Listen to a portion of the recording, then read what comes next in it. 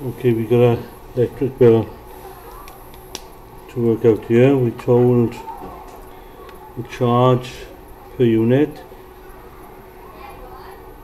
is 24.7 pence.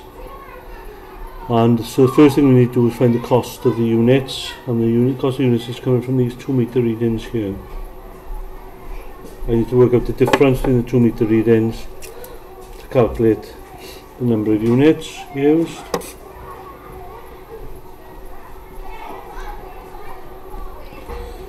The number of units used is the larger number, take away the smaller number.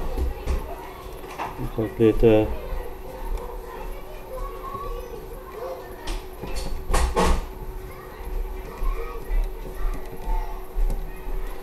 that's equal to 911 units. And then to cost those out, each unit is 24.7 pence. So the cost of the units will be 911 times 24.7, and that answer is in pence.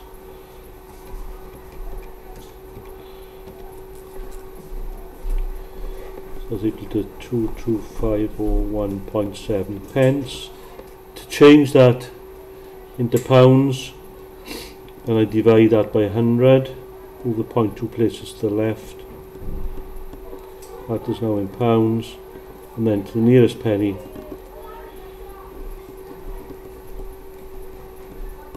will be £225 and 2p. That 7 there increases the 1 by 1 digit. Okay, that's the number of units. Now the standing charge, it doesn't mention the standing charge, but we charge 31 pence each day within this quarter. It's a 92-day period. So to find the sort of standing charge, the service charge, that would be 92 lots of 31. Again, that's in pence.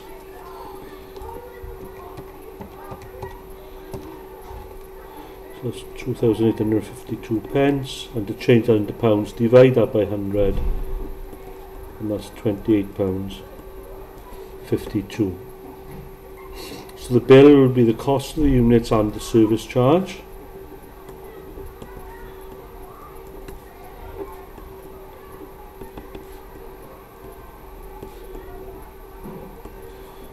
So that's £225.02, add £28.52,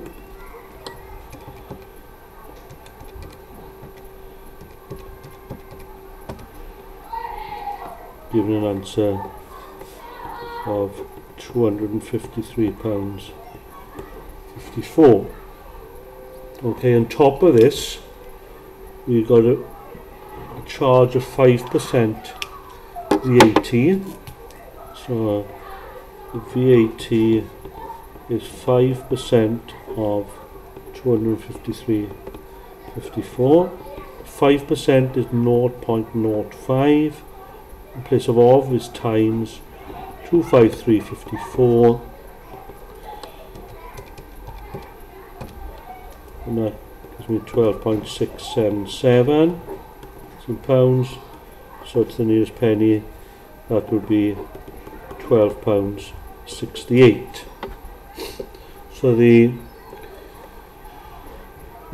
total amount that you have to pay to the company will be the bill, which is 253.54, plus the VAT, which is £12.68.